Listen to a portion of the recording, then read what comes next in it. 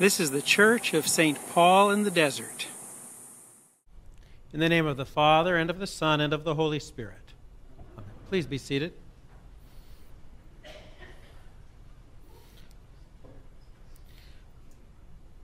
One of the challenges that we have in church is that I bet most people, when they get up in the morning to get ready to come to church, they're coming from a place where there are all sorts of things going on.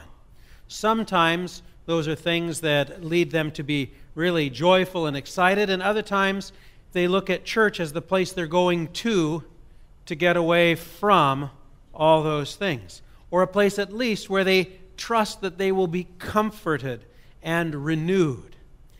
And I have to tell you that the lessons today don't give you much hope of that, if that was what you came with in mind of today. Because what we have is we have the baptism of Jesus, and it starts out with kind of our retelling of John the Baptist. And here is John the Baptist who's baptizing out at the River Jordan. That's about 20 miles from Jerusalem. And he's out there baptizing people for the remission of sins. They're confessing and they're baptizing, and you can just imagine the kind of experiences they're having. Well, the problem is that there was already a system for dealing with people's sins. And there was already a system for people for getting forgiveness. And it wasn't at the River Jordan. It was in Jerusalem in the temple. And they had a whole process involved with it. There were sacrifices and everything else. And yes, there were even offerings and even money that was involved. So you can imagine how the institution might really like the idea of somebody siphoning off some of their business. And we can sit here and say, yeah, that's what the people back then were like, you know. But we're not like that today at all. Well, I have to tell you that that's not necessarily the case. I was reading a blog this week by a guy named Rick Morley, who is a priest at St. Mark's in Basking Ridge, New Jersey. And his blog is called The Garden Path. And in there, he comes up with an example for how we might see this experience with John the Baptist and the temple. See John the Baptist as the person who was a direct threat to the institutional religion of his day.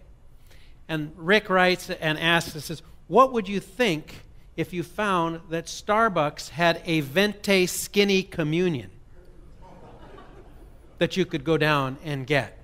Now immediately, some of us are immediately offended. Oh, well, that's communion, Starbucks, they don't go together. And then Rick asks, and how would you feel if you found that your congregation was going there, and as you passed Starbucks in the morning, you saw them coming out with their venti skinny communions? That gives you more of an idea of the kind of threat that John the Baptist's work caused or was to the people, the religious institution of that day.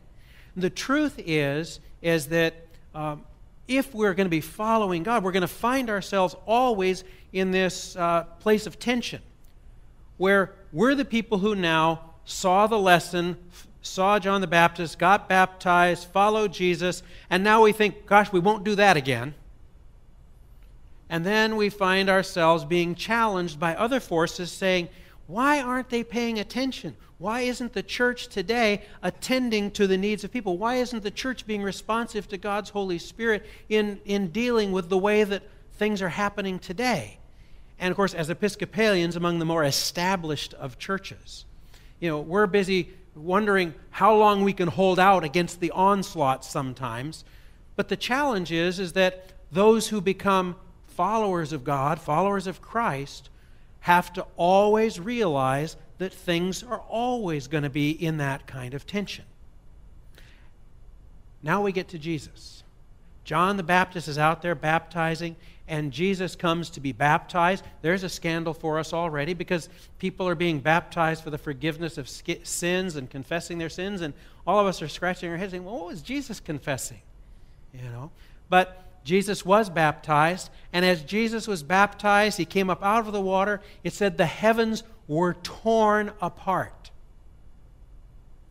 And he saw the Holy Spirit like a dove descending upon him. Now, it didn't say that there was a rainbow when he came up out of it. and little ponies and everything. There wasn't a rainbow. It said the heavens were torn apart. It did not say that the heavens were carefully cut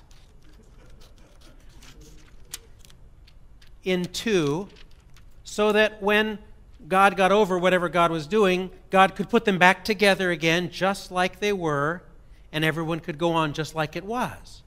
No. It says that the heavens were torn apart.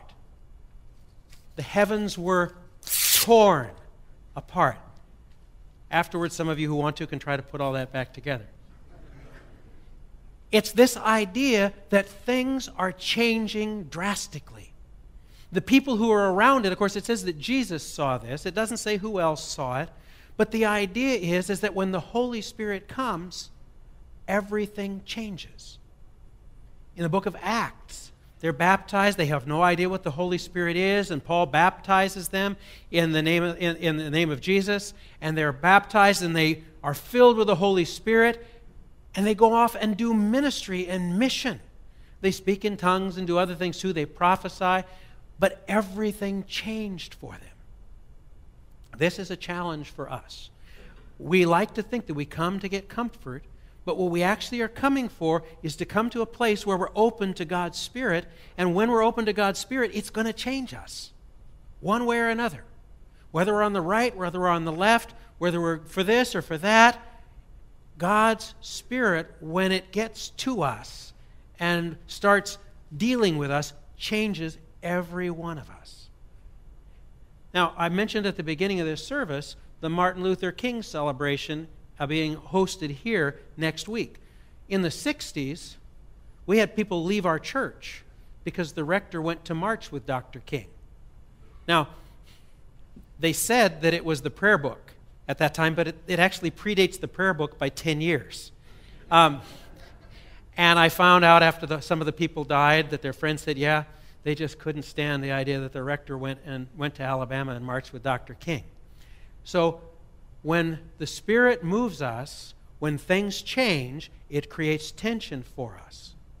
But we are celebrating the baptism of Jesus today, and in the collect today, it talks about us being faithful to the covenant and proclaiming the good news.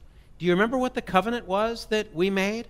And those of you who were baptized along the time that I was baptized, it was a different covenant. But every time we baptize somebody today, we all renew our covenant. We promise to continue in the apostles' teaching and fellowship, in the breaking of bread and in the prayers. We promise to persevere in resisting evil, and whenever we fall into sin, to repent and return to the Lord. Now, for those of you who thought when you were baptized sin was a dead issue for you, the covenant says different, that we got to persevere. We will proclaim the good news of Jesus Christ, that we will seek and serve Christ in all persons, loving our neighbor as ourselves, that we will strive for justice and peace among all people, respecting the dignity of every human being. That is what we were baptized into, and that is the kind of thing that the Holy Spirit is always changing us for, to make us more and more able to respond to those promises that we made, to be able to more and more respond to the Spirit of God that is moving in the world today. So the worst case scenario for me is that St. Paul's finds a great routine and gets into it and never changes out of it. I think that is the worst thing that could happen to us.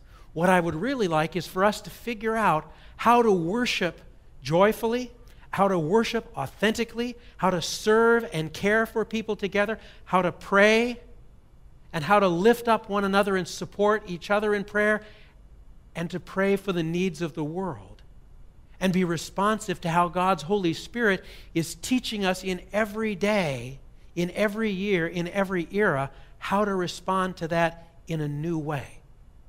That's what I believe the baptism of Jesus promises for us and invites us to. Amen.